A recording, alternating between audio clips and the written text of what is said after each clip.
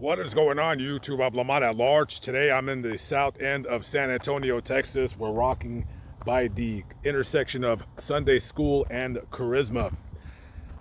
I'm here to show you a location of a very distasteful and horrible video. Why do people do the things that they do? Can you blame age in this story? I have no idea.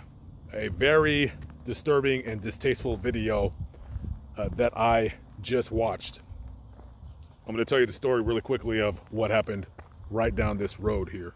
At or around July 26th of 2021, two teenage girls, 16 and 17, were walking in this area when down below, which is a drainage ditch or a culvert, something along those lines, they seen something that you and me never in our lives would want to see, and that is a dead body. They immediately ran, called 911. 911 comes out here, and they do confirm that the man is dead. He was later identified as 25-year-old Marcus Adams. And in an online interview, his mother, Aisha Adams, said that her son was energetic, funny, fun-loving, and just loved keeping busy and being outdoors. He was the oldest of 6 siblings. And even though I don't have any children, I can't even imagine that painful moment when you hear somebody call you and they tell you that your son has been found dead.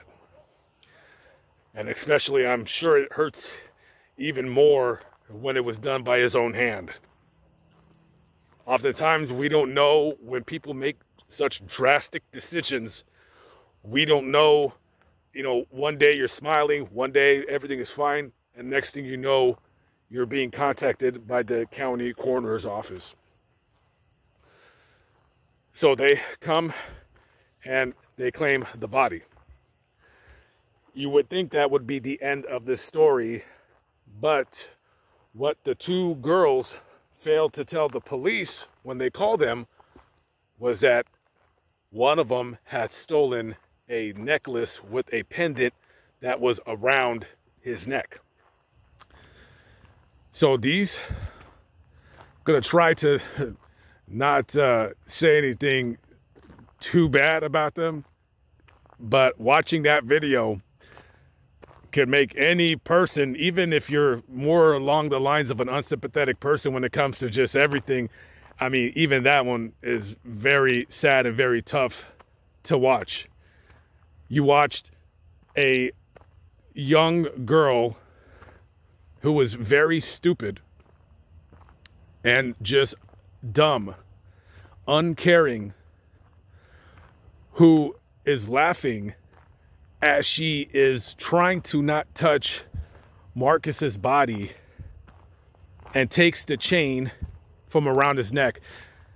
The other girl, who, as far as I know, the only name that I know that she goes by is Trinity. That name could be wrong. I don't know. That was something I seen on Reddit. So these two girls, before they called 911, they called a male friend of theirs. Then they all went down to look at this man just hanging there dead.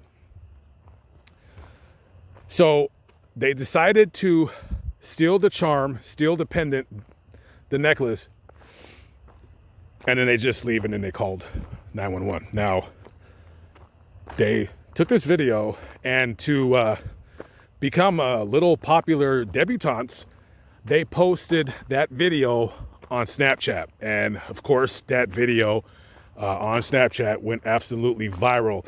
And sad to say that some of the family members of Marcus seen that video. It must be very distressing to see your own child lifeless like that and have two wretched little demons laughing, thinking that it's funny that this man had, mental problems and what have you, and then they did that. So somebody calls the police and says, hey, There's a video of two girls stealing a dead man's chain and pendant.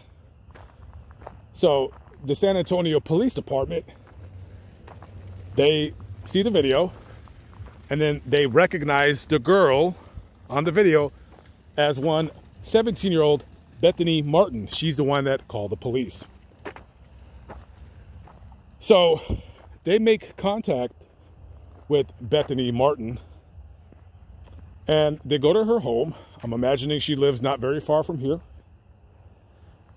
And they said, yeah, we've seen a video on Snapchat, and in this video, it appears to be you laughing, stealing this man's chain. And she admitted it. She said, yeah, I did it. And they said, well, why would you do that? And she said, well, my friend liked it.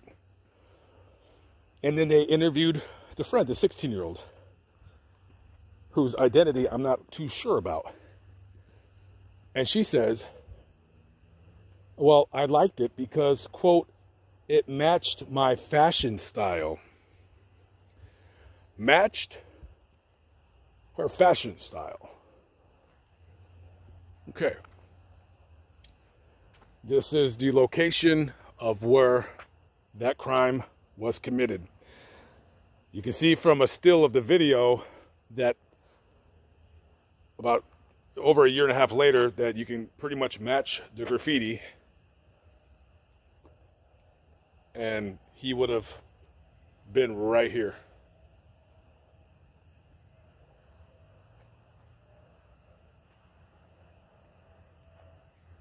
So the San Antonio Police Department arrested Bethany Martin and charged her as an adult. So now she has an adult record for the rest of her life. So good on them. And they arrested the 16-year-old who I'm believing her name, she goes by Trinity. But she was charged as a juvenile. That's why I'm not sure about her identity. So both girls were charged with theft to a human corpse. Now, Bethany was taken to jail, and she was released on a $2,000 bond, and I'm pretty sure she didn't stay in jail very long. And I'm not 100% sure what happened to the case at the recording of this video. For all I know, she could have had her record sealed. Maybe they at first charged her as an adult, but if she completed maybe 6 months of probation, they would have moved it back to her juvenile record, and then that will be sealed. But I tell you what, Bethany, I'm sure eventually you will be watching this video. It doesn't matter if your record is sealed. I'm sure your parents have told you, oh, don't worry about it. You know, maybe they scolded you, maybe they grounded you, whatever it is that they did. I hope they did something. I hope they did something, because your name is on social media forever. Now, every time, because you know everybody Googles everybody, right? So now, whether you meet a boyfriend or you get a job or whatever, people that know you, they're going to be Googling you. And when they Google you, what you did right here, right in back of me, that poor man that, you know, was going through some personal pains and traumas in his life, they're going to read this story, they're going to watch this video, and they're going to see that video that's still online of you doing that to him. And part of me wants to, you know, like box this girl's ears, like grab her by the ear, like, what are you doing? And I know young people do stupid things all the time. I know it. I read the stories all the time. But to do that to somebody at their most vulnerable, which is when you are dead, you can no longer fend for yourself.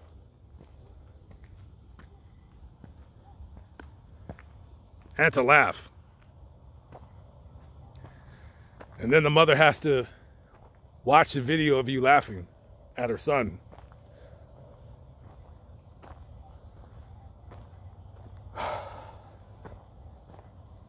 It's not a good look on you. It's not a good look on your parents. It's not a good look on your family. And I don't know who they are, nor do I care. But all I can really say is at the end of the day, shame on you for that. Shame on you. That was one of the most foulest videos I've ever watched. I think I have, I don't know, some videos I can watch and I don't.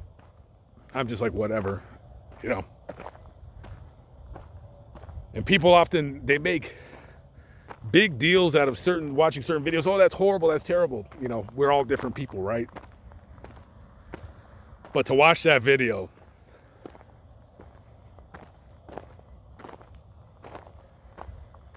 and to know that Marcus walked where I'm walking at right now, and he had a mission, and the mission was to end his life, and he had nobody to turn to. So he thought.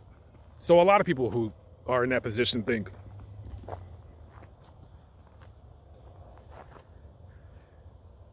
And he died alone, by himself, with nobody around him, nobody that loved him. And the only people that found him were thieves who stole from him. That is tragic. That is absolutely tragic.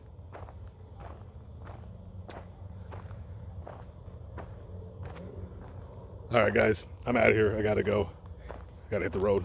I'll catch up with you all in the next video. Peace out.